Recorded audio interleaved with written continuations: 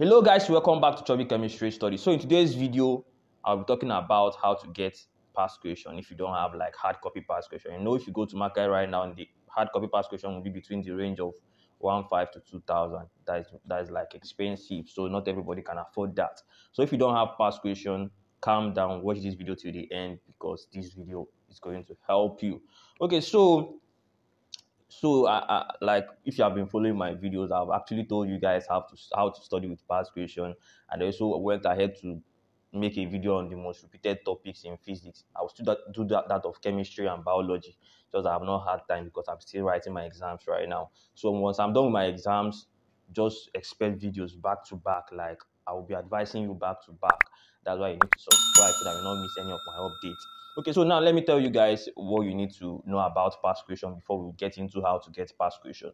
Okay, so the essence of solving past question is not only for you to see repeated questions, because once you have started solving past question, you will understand how JAMB asks question.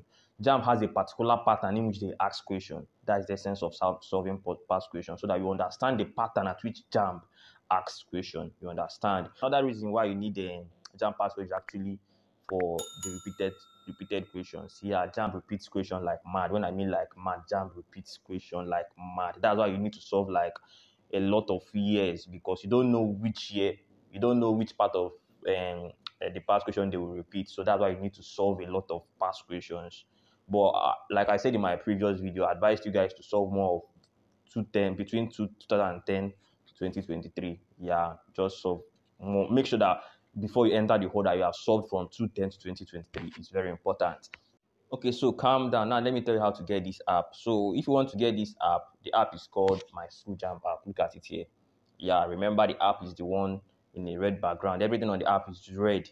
So don't go and download another app and think it's My School JAMB app. So take notes.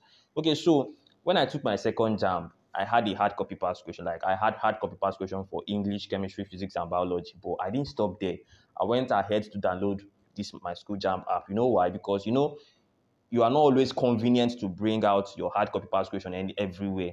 Like for instance, if you dey in bus, you know, fit study past question there. So that's why I downloaded that app. And whenever I'm in a place that I cannot use my hard copy past question, I always use the soft copy that is on my phone. That is the app.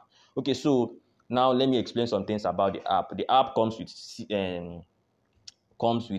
JAMB syllabus, JAMB brochure, and also you can practice CBT tests on the app. That is like most important aspect of that app, because practicing CBT tests helps you to learn how to manage your time. Because if you don't know how to manage your time, that means on the day of exam, JAMB exam, there's no way you'll be able to finish all the whole questions. So you need to start practicing on how to manage your time.